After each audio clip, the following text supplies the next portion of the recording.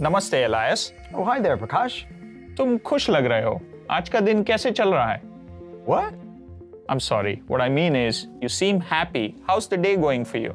I'm doing fine, but Prakash, how many languages do you speak? Oh, I speak Hindi, Konkani my mother tongue, Kannada, and a couple more. Whoa, that's impressive. You know, our customers have users that speak many languages, and Google has tools to help translate texts, but how do we help customers with industry-specific jargon or technical material that needs to be translated to a different language? You mean like server in a restaurant should be translated differently from server in a data center? Exactly. Well, Elias, Google Cloud has created just the thing for this. It's called AutoML Translate. It is a way for our customers to bring their business-specific translation examples and easily train a custom machine learning model to understand their domain. Let me show you how it's done. Let's do it.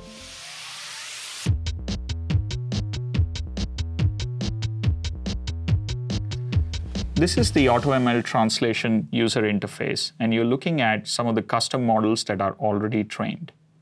Now let's look at some data sets that are already in place. These are used to train up the custom models. Let's create a new data set.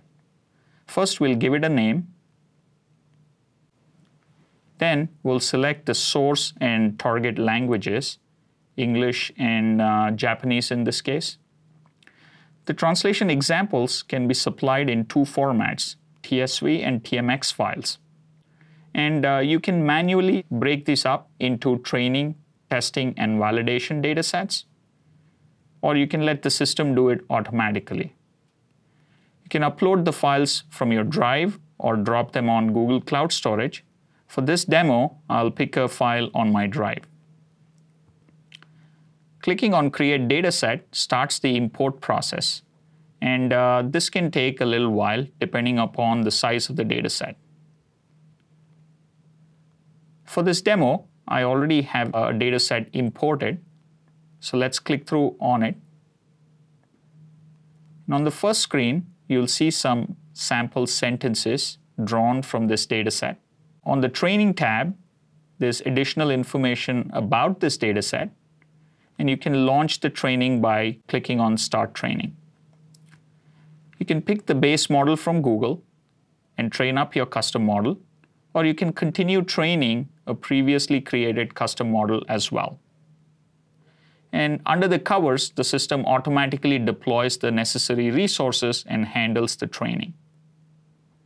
Now, this can take a few hours, so I have pre-trained a model already for use in this demo. So let's go access that model.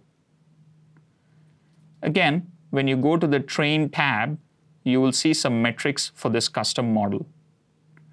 The system automatically generates a blue score for the custom model, and if the blue score is higher than the base model, it means that translations done using this model will be closer to your reference dataset. Now, this dataset has relatively fewer sentence pairs, so these numbers are not typical. In your case, with larger datasets, you will see much better blue scores.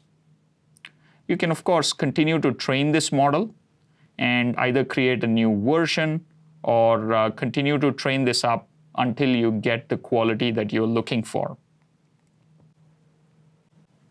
Now, once you have the quality that you need, you can go to the Predict area, and in this case, the system will show you samples for invoking the custom model via REST API or Python code snippets. And on this screen, you can quickly run some translation examples and compare the results from your custom model with the base model from Google. So this is how Google Cloud is making machine learning easily accessible to everyone by addressing the two major challenges that slow down machine learning projects.